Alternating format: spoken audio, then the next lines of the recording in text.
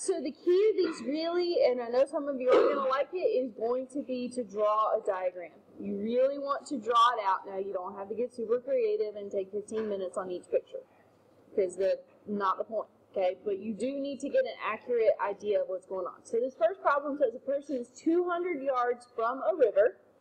Rather than walk directly to the river, the person walks 400 yards along a straight path to the river's edge. Find the angle, theta, to the nearest tenth of a degree between this path and the river's edge. So this is what this is describing. I'm going to say, here's my river, and here's my person. Stick figures as good as we're going to get. Okay? It says it starts 200 feet from the river. Now, typically, when they have measurements like that, excuse me, yards, not feet, they're talking about direct distance. So from the person to the river is 200 yards. That's going to be our right angle. So then it says rather than walk directly to the river along that 200 yards right there, they walk along a diagonal to get to the river's edge. And that takes them 400 yards. The question is, find the angle between the path and the river's edge. So it's the angle up there at the top. If you drew your picture like me, you could have drawn the person walking down, whatever. But the way I have my picture set up, this is what we're looking at. Okay, so 200 yards is which side in our right triangle? Opposite, adjacent, or hypotenuse? Opposites. 400 yards is the hypotenuse. So that means which trig ratio? Sine. Sine of the angle is equal to the opposite over the hypotenuse. So we use the inverse sine to find the angle. Yes, you could reduce that to 1/2. So you don't have so much to type in. Sine inverse of 0.5. So theta is 30 degrees on the dot. Didn't even need to round.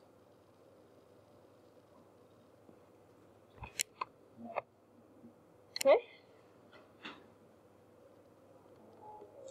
So look at the next one. A surveyor is 100 meters from a building.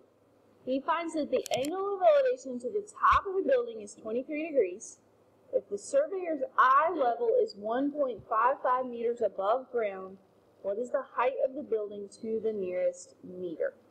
So let's draw it out. We've got the ground. Whew, that's not a straight line. Pretend it is. We got a building right here. Very tall, slender, rectangular building. We have a surveyor standing over here. His eye level is 1.55 meters. Okay, so let's sketch out what we're talking about. We've got eye level directly to the building, and we have eye level to the top of the building. He's standing 100 meters away. Ideally, this should be a right angle right there. If it's not, we got a leaning tower of Pisa going on. The angle of elevation, that's always formed with the horizontal. So that means 23 degrees is right here. So we're talking about the height of the building. So we need to find the opposite side. We have the adjacent side, so that means which trig ratio? Tangent. Tangent of 23 degrees is equal to the opposite over the adjacent, which is 100. This is the easy one. All we have to do is multiply by 100.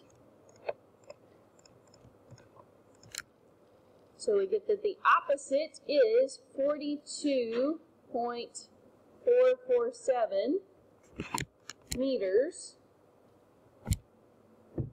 Now, are we finished with the problem? No. We've got to factor in the man's height.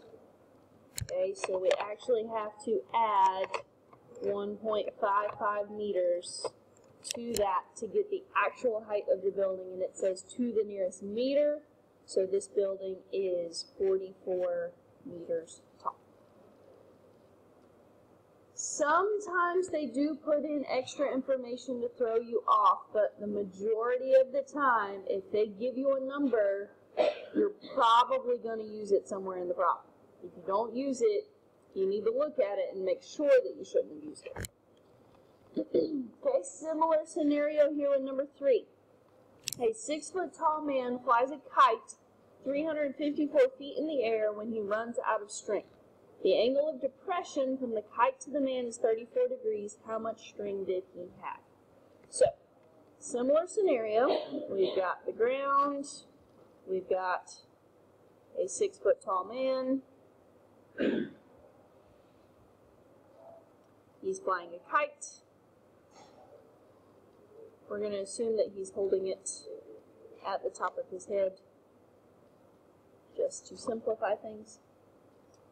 Okay, kite string. It's about as artistic as I'm going to get.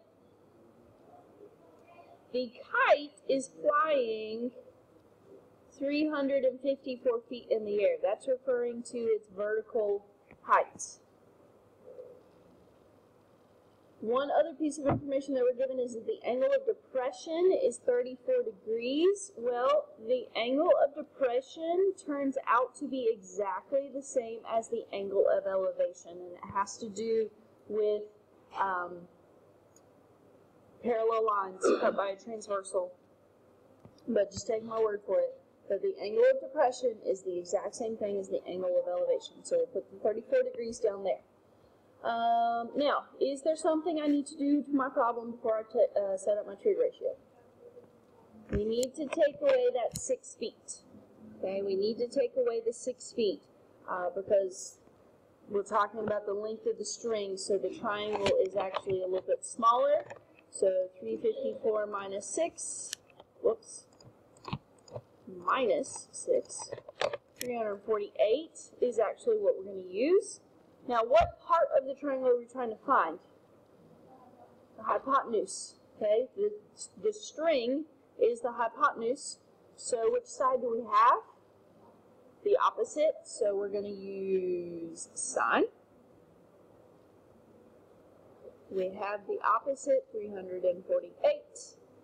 We're looking for the hypotenuse. So hypotenuse is equal to 348 divided by the sine of 34.